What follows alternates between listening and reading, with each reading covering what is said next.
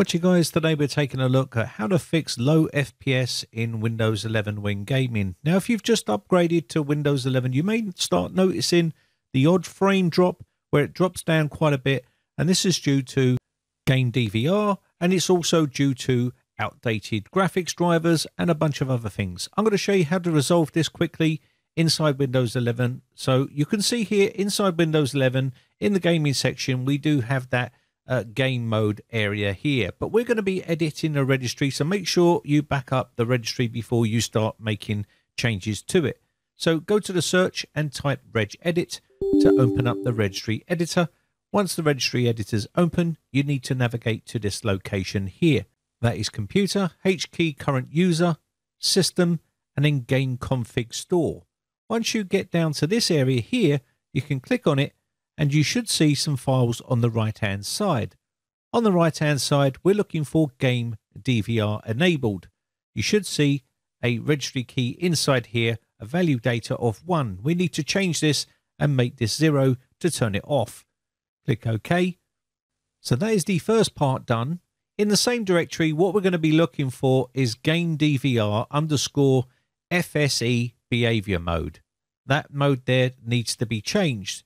So double click on this one here and we'll open this box up and drag it down here. Inside here we're going to make this 2.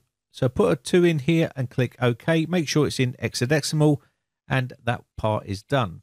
Next we need to close this part off and go to another part of the registry, which I'll take you to right now. So now we're back to where we started. Now we need to go to HKey local machine. Open this up and navigate to the location on the bottom. Go software, come all the way down, and we're looking for Microsoft here. Open this up, and then what we want to do here is we want to come all the way down here. It's a bit of a stretch to come down here, so come all the way down and we're looking for policy manager. Click on there and open this up, and we're looking for default. Click on default and open up default. So now we need to drill all the way down to application manager here. So scroll all the way down until we see application manager. So I'm just going to come down here, and once we find the application management, there we go. That's it there. Click on this one and we're going to open this up. So open this tab up, and inside here we're going to be looking down here for allow game DVR. On the right hand pane here, what we need to do is go over to where it says value, double click on value and open this little box up here. We're going to change this and put a 0 inside here. So delete the 1 and put a 0 in there and click OK. Now that's done. That's that area done. So what we can do now is we can now close off all of this registry. So I'm just going to go back and close these off and go back so it's nice and tidy when we go back in here the next time. So just going to go back to what it looks like. There we go.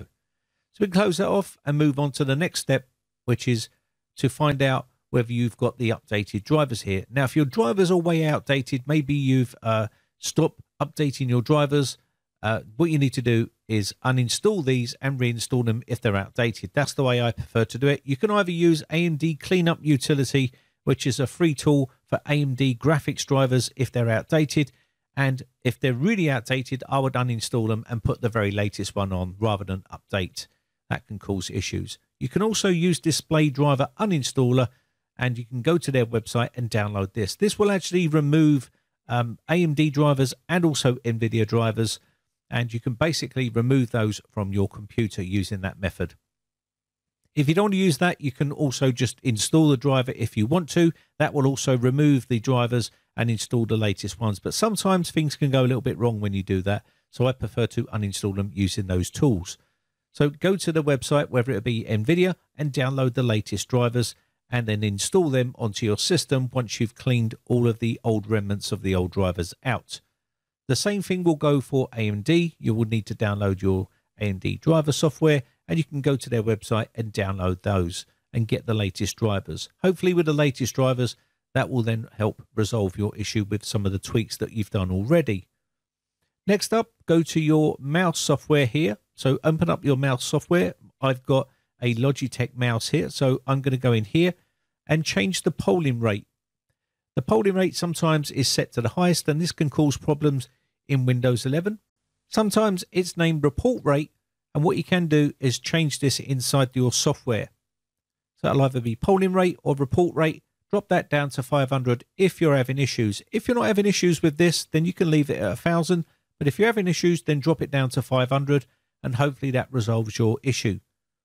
So next up, what you want to do is check to make sure that you've got all of the drivers on your system. Any chipset drivers, anything like that that's missing, go over to the manufacturer's website and download all of the drivers for that motherboard, whether it be ASRock, Asus, MSI, any of those particular types of motherboard, Gigabyte, there's loads of them out there.